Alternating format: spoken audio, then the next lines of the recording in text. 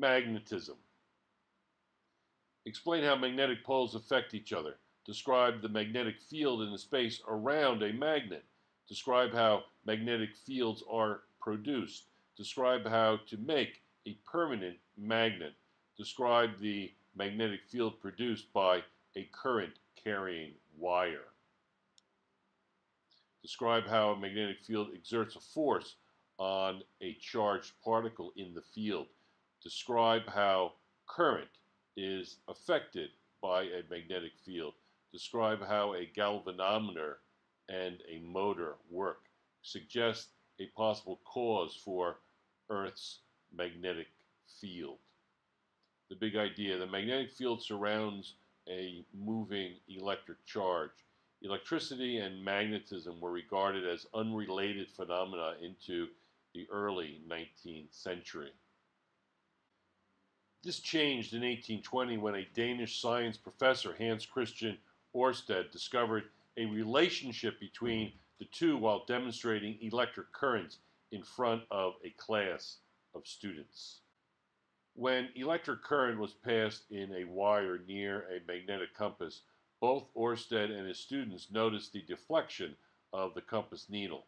This was the connecting link that had eluded investigators for decades. Other discoveries soon followed. Magnets were found to exert force on current-carrying wires, which led to electric meters and motors. The stage was set for a whole new technology, which would eventually bring electric power, radio, and television. What does a magnetic field look like? Place a bar magnet on a level surface. Cover the magnet with a thin sheet of glass, clear plastic, or cardboard. Sprinkle iron filings onto a sheet in the area above the magnet. Gently tap the sheet and observe the pattern formed by the filings. Repeat steps 1 and 2 using 2 bar magnets. Arrange the magnets in a straight line with opposite poles facing each other, leaving a gap of 4 to 6 centimeters between poles. Rotate one of the magnets 180 degrees and observe any change in the pattern formed by the filings. Observing. Make sketches of the patterns produced by the single magnet and by a pair of magnets in both orientations. Predicting. What pattern do you think would be formed if you used a horseshoe magnet in step 1? Making generalizations. Describe some characteristics common to the patterns you observe. What do you think these patterns represent? 36.1. Magnetic poles. Magnets exert forces on one another.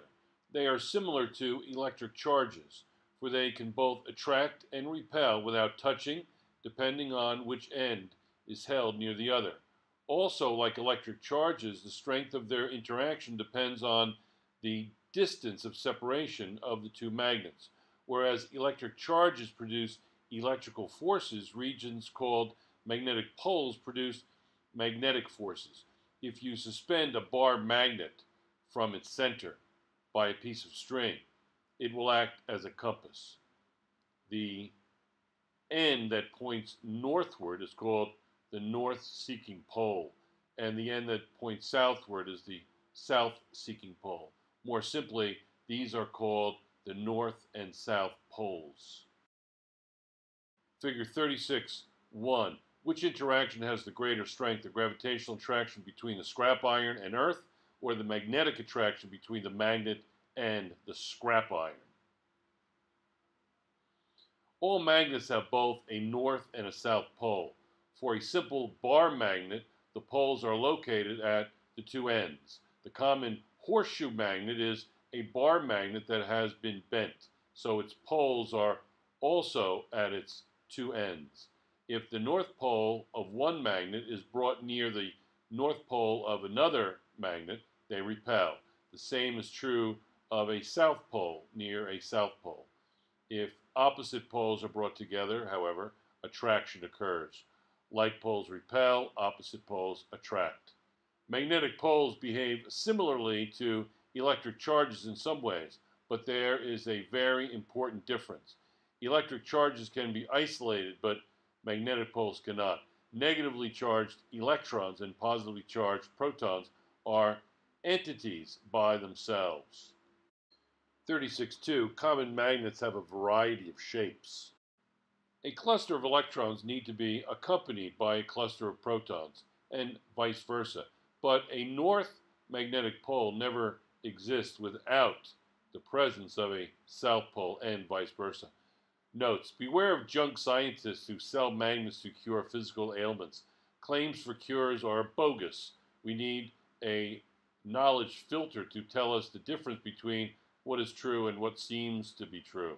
The best knowledge filter ever invented is science. Does every magnet necessarily have a north and a south pole? Yes. Just as every coin has two sides, a head and a tail, some trick magnets have more than two poles. The north and south poles of a magnet are like the head and tail of the same coin. If you break a bar magnet in half, as shown in figure 36.3, each half still behaves as a complete magnet. Break the pieces in half again, and you have 4 complete magnets. You can continue breaking the pieces in half and never isolate a single pole. Even when your piece is 1 atom thick, there are 2 poles. This suggests that atoms themselves are magnets. Concept check. How do magnetic poles affect each other?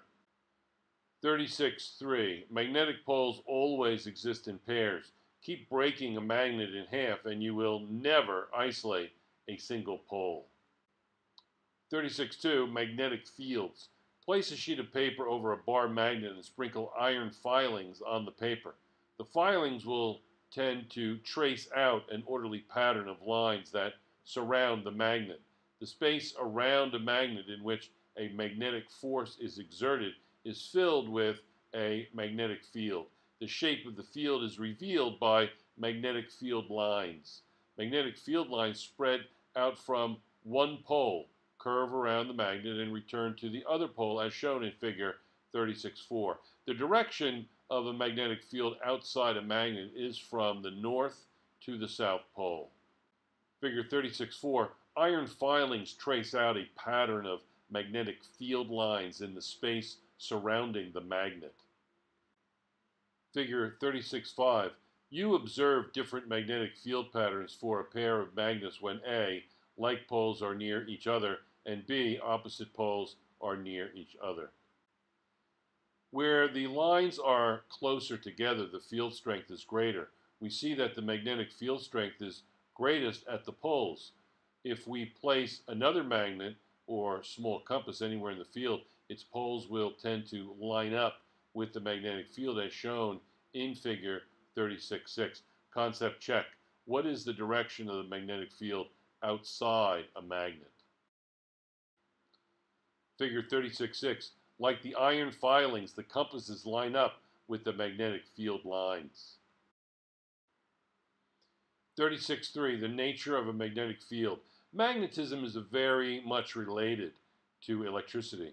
Just as an electric charge is surrounded by an electric field, a moving electric charge is also surrounded by a magnetic field. This is due to the distortions in the electric field caused by motion and was explained by Albert Einstein in 1905 in his theory of special relativity. This text will not go into the details except to acknowledge that a magnetic field is a relativistic byproduct of the electric field. Charges in motion have associated with them both an electric and a magnetic field. A magnetic field is produced by the motion of electric charge. Electrons in motion. Where's the motion of electric charges in a common bar magnet? Although the magnet as a whole may be stationary, it is composed of atoms whose electrons are in constant motion about atomic nuclei. This moving charge constitutes a tiny current and produces a magnetic field. More important, electrons can be thought of as spinning about their own axis like tops. A spinning electron constitutes a charge in motion and thus creates another magnetic field. In most materials, the field due to the spinning predominates over the field due to orbital motion. Spin magnetism. Every spinning electron is a tiny magnet. A pair of electrons spinning in the same direction makes up a stronger magnet. Figure 36.7. Both the orbital motion and the spinning motion of every electron in an atom produce magnetic fields. Electrons spinning in opposite directions, however, work against one another. Their magnetic fields cancel. This is why most substances are not magnets. In most atoms, the various fields cancel one another because the electrons spin in opposite directions. In materials such as iron, nickel, and cobalt, however, the fields do not cancel one another entirely. Each iron atom has 4 electrons whose spin magnetism is uncancelled. Each iron atom then is a tiny magnet. The same is true to a lesser degree for the atoms of nickel and cobalt. Concept check. How is a magnetic field produced? 36.4. Magnetic domains. The magnetic fields of individual iron atoms are so strong that interactions among adjacent iron atoms cause large clusters of them to line up with one another. These clusters of aligned atoms are called magnetic domains. Each domain is perfectly magnetized and is made up of billions of aligned atoms. The domains are microscopic, and there are many of them in a crystal of iron.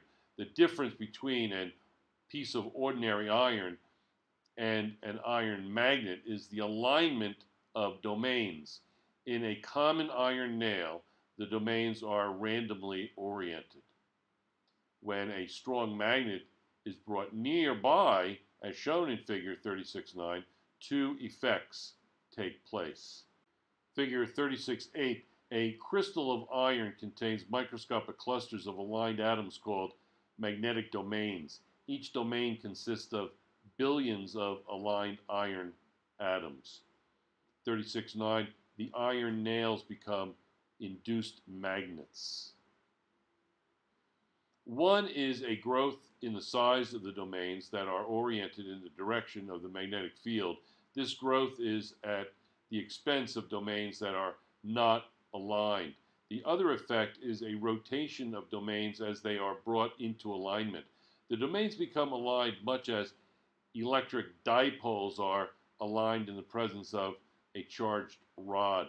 When you remove the nail from the magnet, ordinary thermal motion causes most or all of the domains in the nail to return to a random arrangement. Permanent magnets are made by simply placing pieces of iron or certain iron alloys in strong magnetic fields. Alloys of iron differ. Soft iron is easier to magnetize than steel. It helps to tap the iron to nudge any stubborn domains into alignment. Figure 36.10. The illustrations show a piece of iron in successive stages of magnetism. The arrows represent domains where the head is a north pole and the tail is a south pole. Poles of neighboring domains neutralize one another's effect except at the ends. Think. The iron filings sprinkled on the paper that covers the magnet in figure 36.4 were not initially magnetized. Why then do they line up with the magnetic field of the magnet?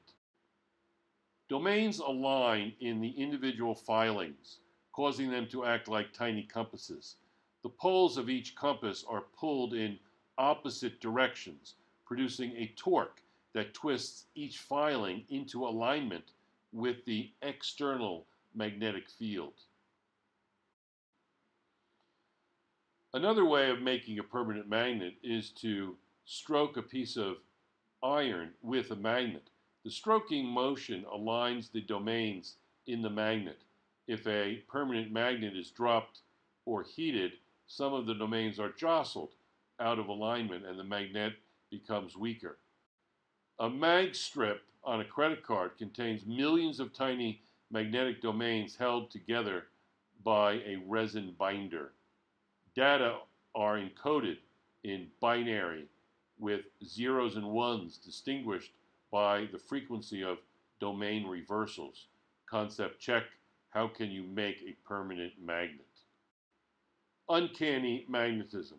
Hold a magnetic compass vertically just above the tops of some iron or steel objects in your classroom or home. See if the north pole of the compass points to the tops of the objects and the south pole points to the bottoms. If so, the objects have become magnetized by Earth's magnetic field. Place the compass alongside a can of stored food in your pantry. See if the can is magnetized. Turn the can over and see how many days it takes for it to lose its magnetism and then reverse its polarity. Think, why does the can gradually lose its magnetism after you turn it over? 36.5. Electric currents and magnetic fields. A moving charge produces a magnetic field. You also observe a magnetic field when many charges are in motion. That is, when a current flows through a conductor. An electric current produces a magnetic field. The magnetic field that surrounds a current-carrying conductor can be demonstrated by arranging an assortment of magnetic compasses around a wire and passing a current through it, as shown in figure 36.11. The compasses line up with the magnetic field produced by the current and show it to be a pattern of concentric circles about the wire. Figure 36.11a, when there is no current in the wire, the compass is aligned with Earth's magnetic field. B, when there is a current in the wire, the compass is aligned with the stronger magnetic field near the wire. When the current reverses direction, the compass is turned completely around, showing that the direction of the magnetic field changes also. This is the effect that Ørsted first demonstrated. If the wire is bent into a loop, the magnetic field lines become bunched up inside the loop, as shown in figure 36.12. If the wire is bent into another loop overlapping the first, the concentration of magnetic field lines inside the double loop is twice as much as in the single loop. It follows that the magnetic field intensity in this region is increased as the number of loops is increased. A current-carrying coil of wire with many loops is an electromagnet. Concept check. Why does a current-carrying wire deflect a magnetic compass? Figure 36.12. Magnetic field lines about a current-carrying wire crowd up when the wire is bent into a loop. Figure 36.13. Iron filings sprinkled on paper reveal the magnetic field configurations about A, a current-carrying wire, B, a current-carrying loop, and C, a coil of loops. Maglev transportation, science, technology, and society. An exciting application of superconducting electromagnets is magnetically levitated or maglev transportation. Shown here is a maglev train that shuttles passengers to and from Shanghai International Airport at speeds of up to 460 kilometers per hour. It covers some 30 kilometers in less than 8 minutes. The train carries superconducting coils on its underside. Moving along the aluminum track called a guideway, the coils generate current in the aluminum that acts as mirror image magnets and repel the train. It floats about 10 millimeters above the guideway, and its speed is limited only by air friction and passenger comfort.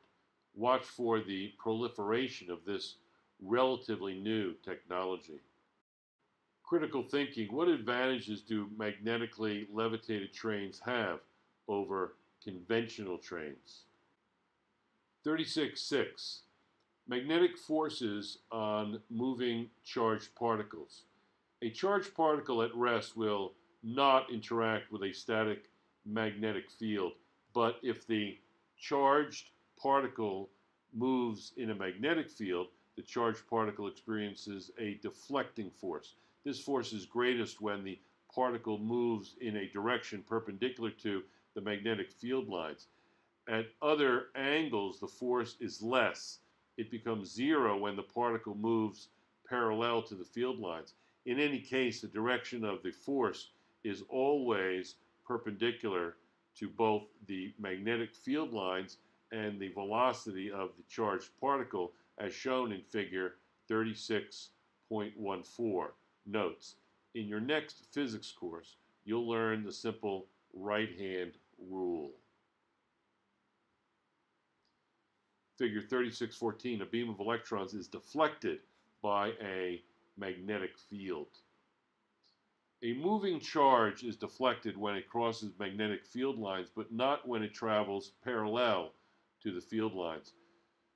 This sideways deflecting force is very different from the forces that occur in other interactions, such as the force of gravitation between masses, the electrostatic force between charges, and the force between magnetic poles.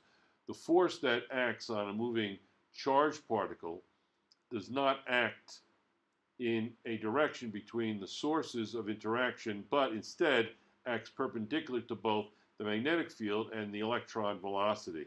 It's nice that charged particles are deflected by magnetic fields, for this fact was employed in early TV tubes to steer electrons onto the inner surface of the screen and provide a picture. This effort of magnetic fields also works on a large scale, as shown in figure 36.15. Charged particles from outer space are deflected by Earth's magnetic field, which reduces the intensity of cosmic radiation. A much greater reduction in intensity results from the absorption of cosmic rays in our atmosphere. Concept check. What happens when a charged particle moves in a magnetic field? Figure 36.15. The magnetic field of Earth deflects many charged particles that make up cosmic radiation. 36.7. Magnetic forces on current-carrying wires. Since a charged particle moving through a magnetic field experiences a deflecting force, a current of charged particles moving through a magnetic field also experiences a deflecting force. If the particles are trapped inside a wire when they respond to the deflecting force, the wire will also move as shown in figure 36.16. If the direction of the current in the wire is reversed, the deflecting force acts in the opposite direction. The force is maximum when the current is perpendicular to the magnetic field lines. Figure 36.16. A current-carrying wire experiences a force in a magnetic field. The direction of force is along neither the magnetic field lines nor the direction of current. The force is perpendicular to both field lines and current, and it is a sideways force. There is a symmetry here. Just as a current-carrying wire will deflect a magnetic compass, a magnet will deflect a current-carrying wire. Both cases show different effects of the same phenomenon. The discovery that a magnet exerts a force on a current-carrying wire created much excitement, for almost immediately people began harnessing this force for useful purposes, with great sensitivity to electric meters and with great force in electric motors. Concept check. How is current affected by a magnetic field? Think. What law of physics tells you that if a current-carrying wire produces a force on a magnet must produce a force on a current-carrying wire? Newton's third law, which applies to all forces in nature. Sound reproduction linked to technology. The loudspeakers of sound-producing systems change electric signals into sound waves. Electric currents pass through a coil wound around the neck of a paper cone. This coil acts as an electromagnet, which is located near a permanent magnet. When current flows one way, magnetic force pushes the electromagnet toward the permanent magnet, pulling the cone inward. When current flows the other way, the cone is pushed outward. Vibrations in the electric signal then cause the cone to vibrate. Vibrations of the cone produce sound waves in the air. 36.8. Meters to motors. The simplest meter to detect electric current is shown in figure 36.17. It consists of a magnetic needle on a pivot at the center of a number of loops of insulated wire. When electric current passes through the coil, each loop produces its own effect on the needle so that a very small current can be detected. A sensitive current-inducing instrument is called a galvanometer. Common galvanometers. A more common design is shown in figure 3618A.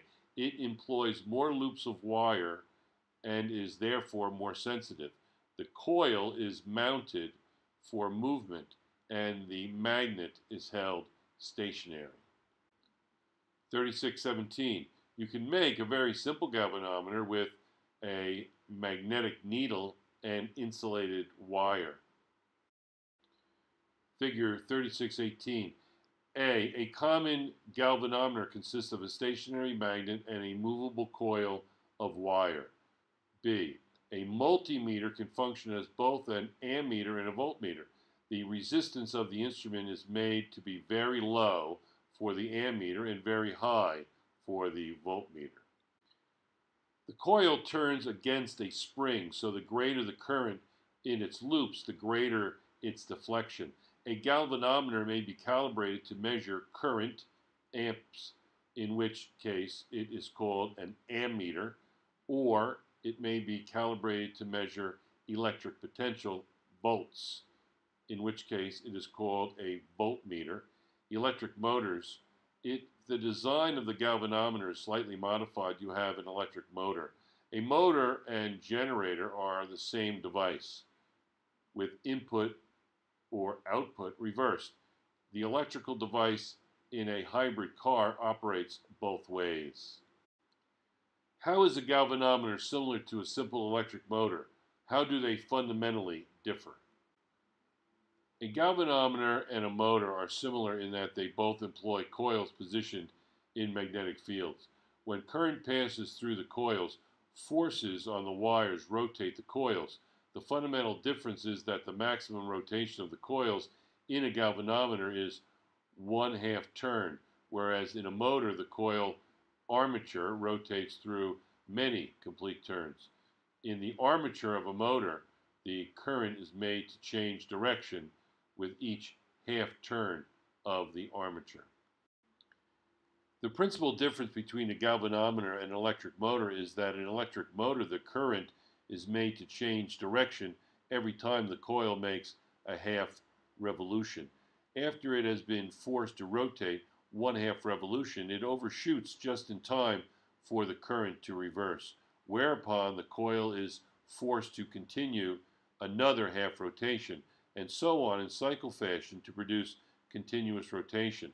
A simple DC motor is shown in bare outline in figure 3619. A permanent magnet is used to produce a magnetic field in the region where the rectangular loop of the wire is mounted so that it can turn about an axis as shown.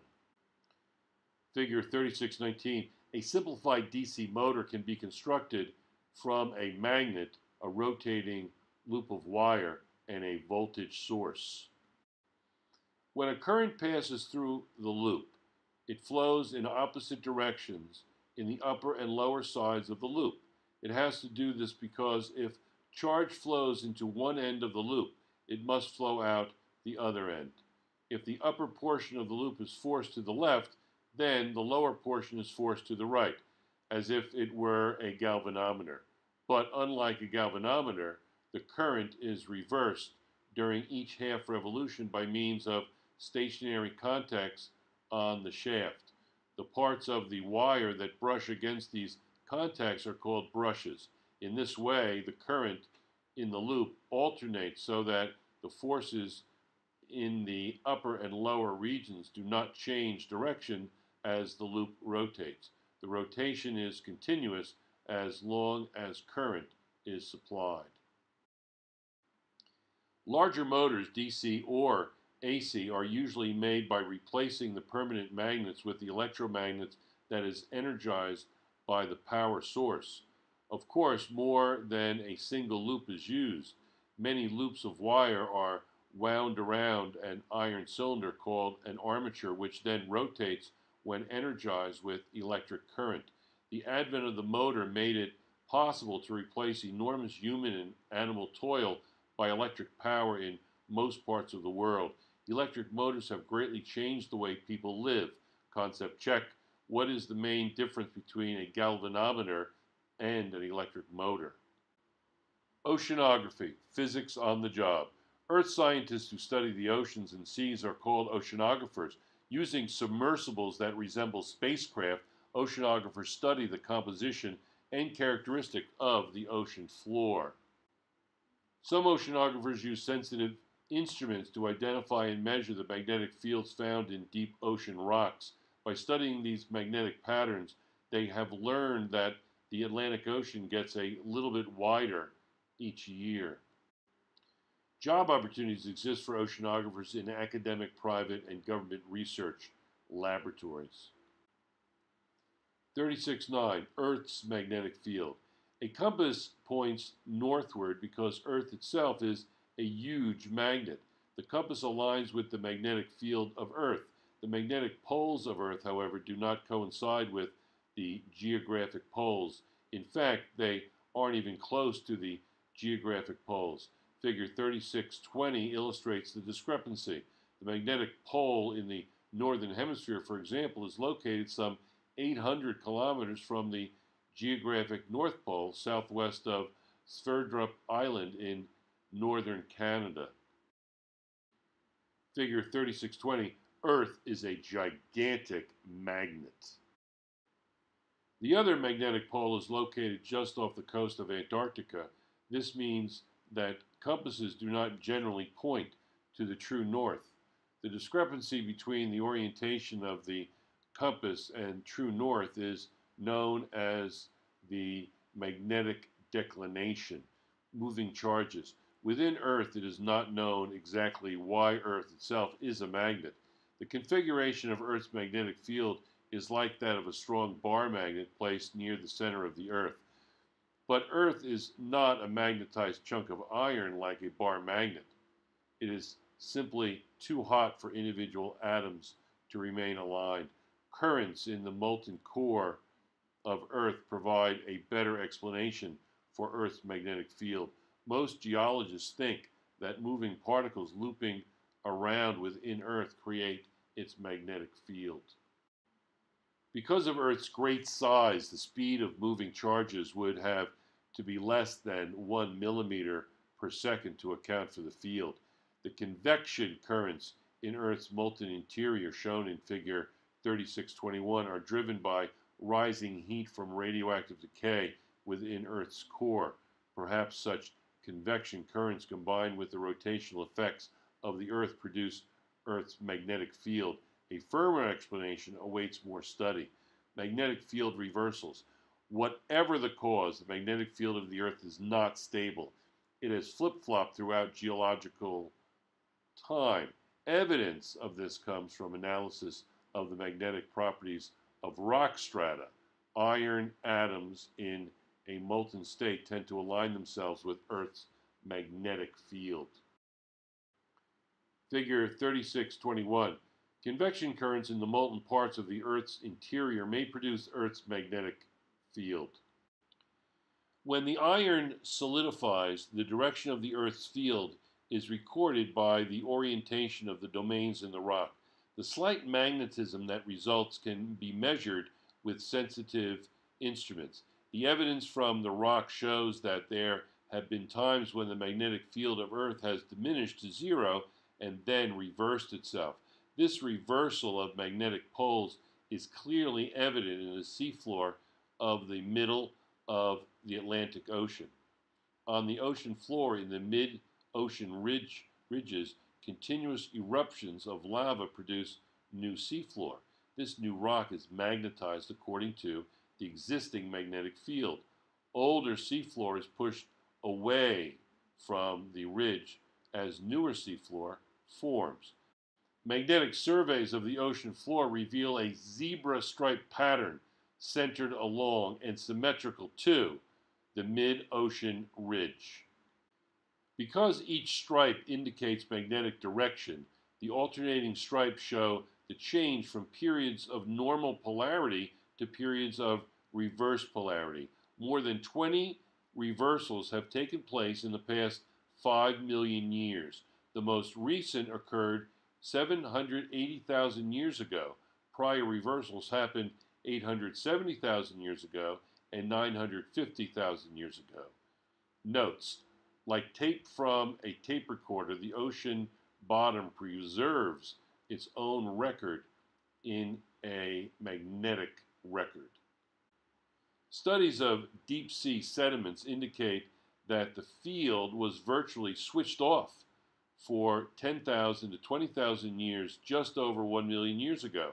We cannot predict when the next reversal will occur because the reversal sequence is not regular, but there is a clue in recent measurements that show a decrease for over 5% of the Earth's magnetic field strength in the last 100 years. If this change is maintained, we may well have another magnetic field reversal within 2,000 years. Concept check. Why does a magnetic compass point northward? Like poles repel, opposite poles attract. The direction of the magnetic field outside a magnet is from the north to the south pole. A magnetic field is produced by the motion of electric charges. Permanent magnets are made by simply placing pieces of iron or certain iron alloys in strong magnetic fields. An electric current produces a magnetic field. A moving charge is deflected when it crosses magnetic field lines, but not when it travels parallel to the field lines. Since a charged particle moving through a magnetic field experiences a deflecting force, a current of charged particles moving through a magnetic field also experiences a deflecting force. The principal difference between a galvanometer and an electric motor is that in an electric motor, the current is made to change direction every time the coil makes a half revolution. A compass points northward because Earth itself is a huge magnet.